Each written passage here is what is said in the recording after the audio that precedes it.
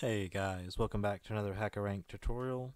This tutorial is over strong password. It's an easy string-based algorithm. So, as you can see, you've probably already looked it up, but if you're not familiar with it, it's a problem with 5 flags. All of them we can do with regex. Well, 4 of them we can do with regex, and the length, we're gonna do a different type of flag. So, let's just dig into it. So the first thing we're going to want to do, since we're setting up flags, is create a counter. Anytime you're dealing with flags, you're probably going to end up having Boolean or a counter to either handle your flags. Um, then we have 5 flags, so I'll just set up 5 if statements here.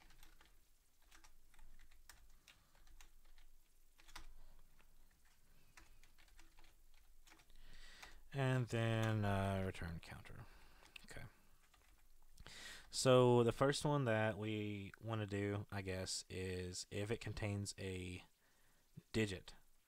So if it contains a digit, we'll use regex from this. So and we're gonna say not, right, with an exclamation mark, because we're doing this in case if there's not a digit we want to count. I probably just made the wording so more confusing than it needed to be. All right. So so when you're doing regex, you want to have these slashes. So slashes look like that. D. Okay, that stands for digits. Cool. All right, then the next one's going to be uppercase. So let's just do it. So it'll be these slashes like this, and it'll be A through Z, uppercase. And then like that, and then dot test with password.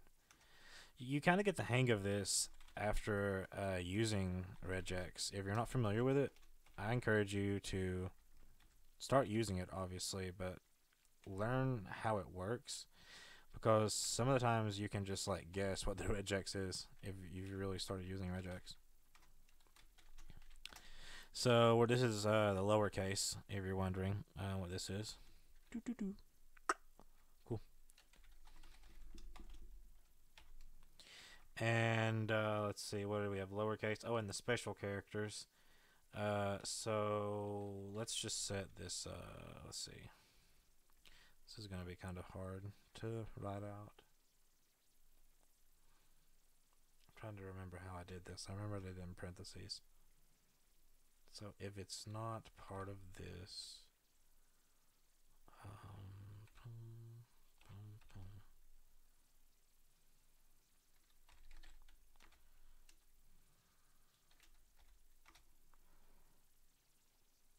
I think that's how I did this. So it's not, yeah. So you need to parenthesize the entire statement if you want to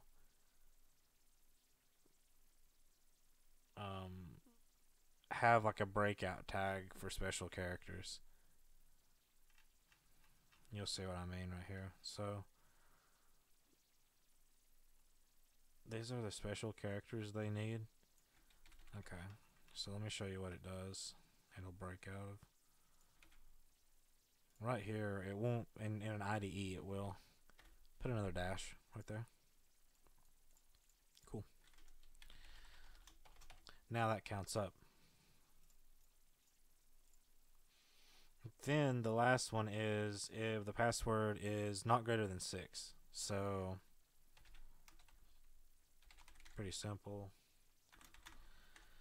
If it's less than 6, then we talked about this earlier, right? So if the password length is the overall flag that fails, we want to use it.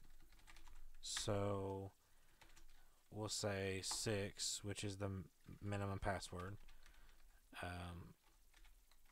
not length, and that will provide the correct numeric every time, or integer every time, because no matter what, I mean, even if you have if you don't have an uppercase or a lowercase, it'll still fail with length. So either way.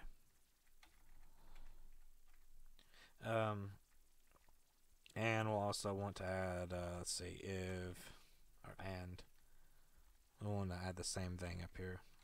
So,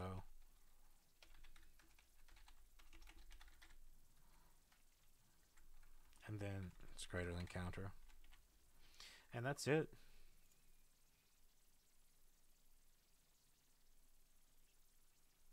As I nervously wait for it to go through, even though I just did it. Yeah. All right, guys. Yeah. So check this out. Minimum number, strong password. This is the solution using regex. Simple, regular expressions. I mean, you could, if you even wanted to, you could do this right there. But I prefer using digits. I don't know. Because, yeah. Cool. All right. Thank you. Have a good day.